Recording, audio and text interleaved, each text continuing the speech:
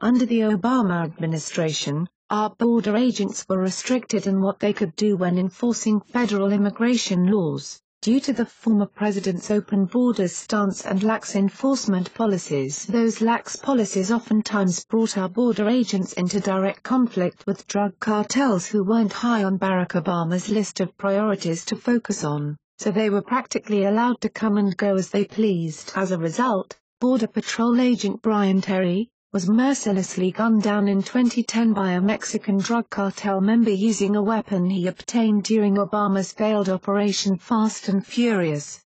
What Obama was unable to do in 6 years, Donald Trump did in just 3 months. They arrested the criminal responsible for Brian Terry's murder. From Conservative Tribune. In 2010, United States Border Patrol agent Brian Terry was killed by a Mexican cartel member with a gun supplied by the U.S. government under former President Barack Obama's Operation Fast and Furious. On Wednesday, the same suspected cartel member was reportedly arrested by a joint U.S.-Mexico law enforcement task force that included members of the Drug Enforcement Administration, U.S. Marshals and the Border Patrol Tactical Unit. According to Fox News, Heraclio Osorio Arellanes was captured at a ranch on the border of the Mexican states of Sinaloa and Chihuahua, and U.S. authorities have said they will seek his extradition. Osorio Arellanes was believed to have been involved with the December 14, 2010, gunfight between Border Patrol agents,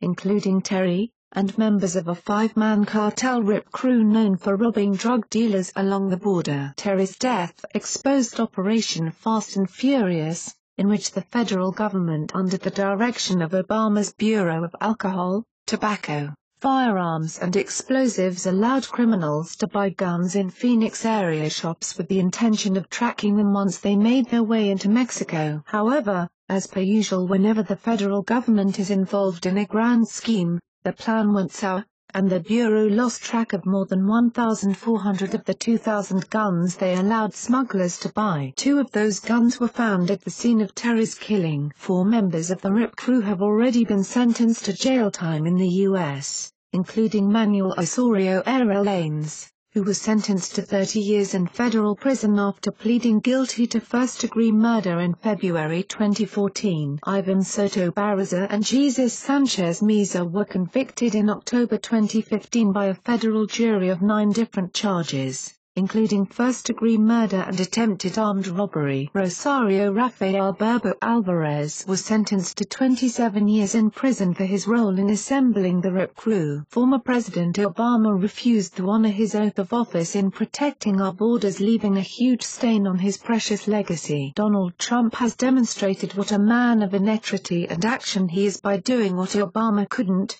or wouldn't do, by making our borders secure and safe again. What do you think? Scroll down to comment below. American Conservative Herald helped contribute to this report. It's News Exposed signing off.